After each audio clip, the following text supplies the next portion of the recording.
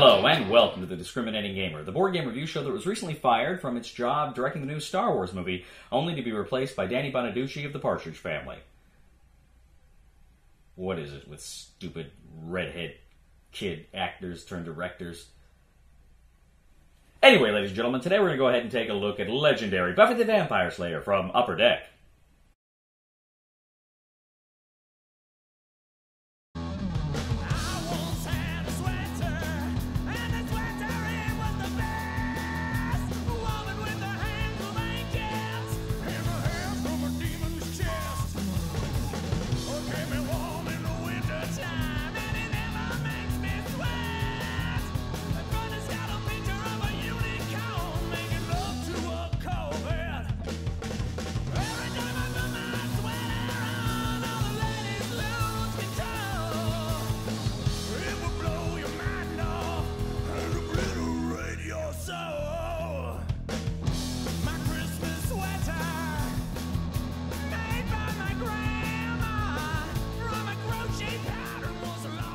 In legendary Buffy the Vampire Slayer from Upper Deck, 1 to 5 players are of course going to go ahead and take on the evil big bads of Sunnydale as they use the heroes from Buffy the Vampire TV show. Now this is a legendary game, not a legendary encounters game, so it's a pretty straightforward game. If you played the Marvel legendary game, you pretty much know what to expect from Buffy. So I'm not going to get too much, of course, into the rules of Legendary. You can check out our Legendary Marvel game in Season 1, Episode 5 of The Discriminating Gamer for kind of a rules breakdown. I will kind of talk more about the differences here between this set and some of those other Legendary sets. I will say, of course, just the basics.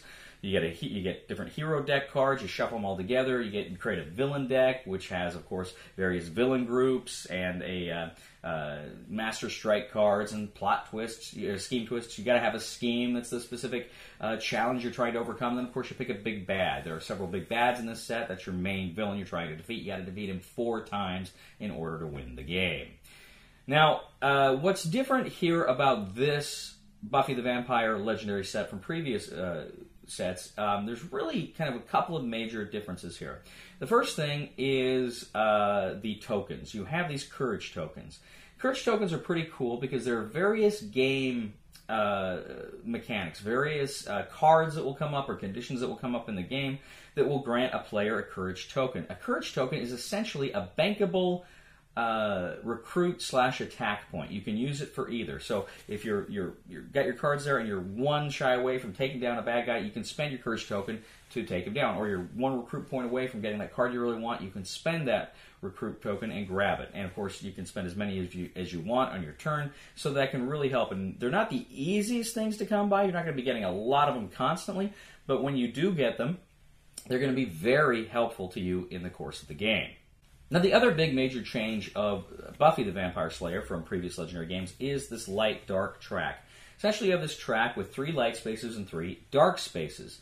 Now, over the course of the game, certain conditions are going to cause things to advance the light, in which case you move the light up toward the 3, or advance the dark, in which case you move it down toward the 3, the negative 3. Now, this is important because if the big bads have a dark ability, if ever you're at 3 and something says to advance the dark, that triggers the big bad ability. It goes back to dark 1, and something bad happens. Whatever that big bad specific dark ability is, it won't be pleasant. Now, also, too, with the light abilities, if you are at 3 and something says to advance the light, whoever is the current player gets a courage token that way, and then the light resets as well. So that's very important. But why the track, more than that, why the track is important is throughout the game you're going to be getting cards that are going to come up, or you know, a Master Strike from the big bad will deal with it. But things will occur depending on where the light track is. So if it's dark and something happens, something really bad can happen. For instance, some of the big bads, if they've got, if their attack to attack them is like 7, they also have their attack is equal to wherever the dark track is. So if you're on dark 3, he'd now be a 10. 2, he'd be a 9. So there's stuff like that going on. You also have some of the schemes that will kind of affect the what goes on during a light or the dark. So there's all sorts of different things. Some of the cards too will say you just have to manipulate the track. For instance, you can play a card, one of the Willow cards, which is a really good card. You play it, and it will say you get the 3 attack, but you either have to discard a card from your hand, or you have to move the dark track down. So you got some tough choices there as well. So this light and dark track is kind of another dimension that kind of is going to affect how a lot of the cards play and a lot of how the master strikes work or the scheme works. It's going to be something you're constantly going to be paying attention to throughout the course of the game. So you're going around and around. You are recruiting cards with your recruit points from the library. You are attacking cards in the town with the attack ability, the villains. And you're trying to take down the big bad 4 times. If you can do that, then the good guys win the game. It's a cooperative game. Or, of course, you can, if the big bad feels its evil wins on the scheme card there, then, of course, evil wins the game and you are all destroyed. If the heroes, if they win, you can look at the victory points in your victory pile from bystanders, from villains you've defeated, and you can add it up for an individual victory if you want. But generally, it is a cooperative game. It plays really well as a cooperative game. And that, of course, is how you play legendary Buffy the Vampire Slayer. So, just a quick note, I have never seen an episode of Buffy the Vampire Slayer. I have never seen it. I saw the movie, the 1992 movie, when I was in high school, and I enjoyed it. I liked Pee Wee Herman in it, but I never saw the TV show. And, it's one I just never really had much of a desire to. I'm sure it's a fine show. When the good people at Upper Deck sent me this to review, and I was excited to play this, even though I'm not familiar with the IP. I think it's the first Legendary game that I was completely unfamiliar with the IP. I still wanted to play it because I love Legendary so much, and I always know they're going to come up with some fun and innovative stuff. So I really wanted to play this one as well. And I have some good friends down here who had seen here in Texas, who had seen the show, were familiar with it, and of course they were providing commentary the whole time we were playing the game, which was fun. So we weren't completely lost. What I found is, having never seen the show, and so often when you play an IP game, a lot of your enjoyment comes from being familiar with the IP. And what I found here playing Buffy, the Vampire Slayer, is that despite the fact that I've never seen an episode of the show, I still really enjoyed this game. It was challenging, it was fun, it was the Legendary that I love. This is just a great, solid game. You don't have to be a Buffy fan to love this game. And I do, I love this game.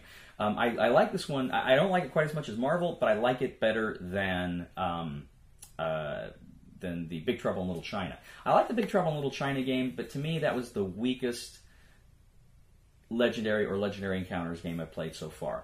Now I gotta tell you, I like Legendary Encounters generally better than I like the Legendary games, but I would have to say I probably like this game even better than the Predator Legendary Encounters. Now I like that game a lot, but I don't know, I really like this light and dark track, and I like how the cards influence that track, and that, again, you got some really tough decisions. So I maybe like this one better than Predator. Not as much as the other Encounter ones, and not as good as Marvel, but better than Legendary Encounters Predator and better than Big Trouble in Little China. I think that's fair. I really got a kick out of Legendary Buffy the Vampire Slayer. For somebody who's never seen the IP, I didn't expect to like it as much as I did. I thought I would probably like this one. I thought I'd like it. I didn't think I'd like it as much as some of these others, and I do, which to me is very surprising. But I really got a kick out of it. Now, there are, of course, a ton of cards in this game.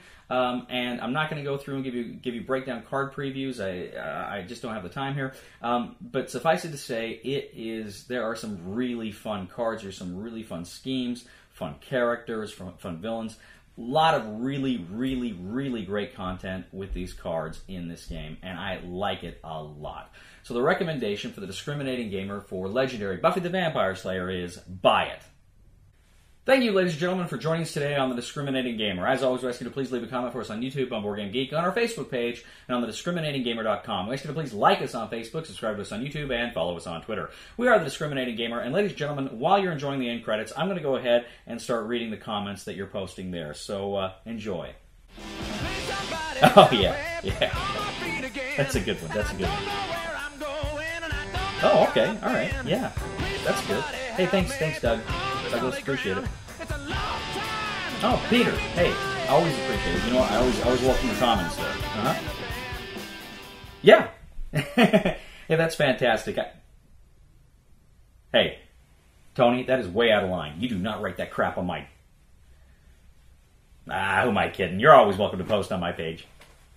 Some kids got possessed by hyena souls.